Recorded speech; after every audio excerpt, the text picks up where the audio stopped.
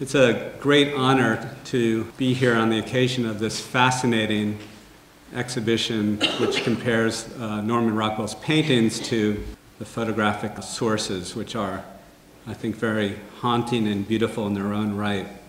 So I think if everyone should get a chance to go see the show. I've always felt a strange and profound connection to Norman Rockwell. In fact, someone once described my pictures as Norman Rockwell meets Norman Bates. I think that's a compliment, I'm not quite sure.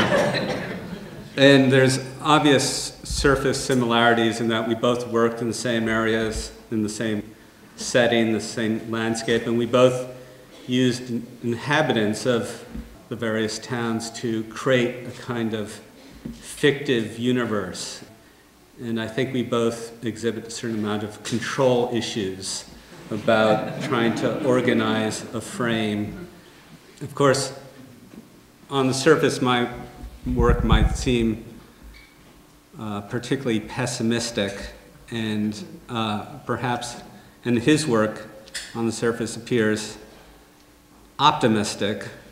But I think if you perhaps look into the surface of both of our works, I think you'd see that there's a slight ray of optimism in my pictures and a slight ray of pessimism in his pictures.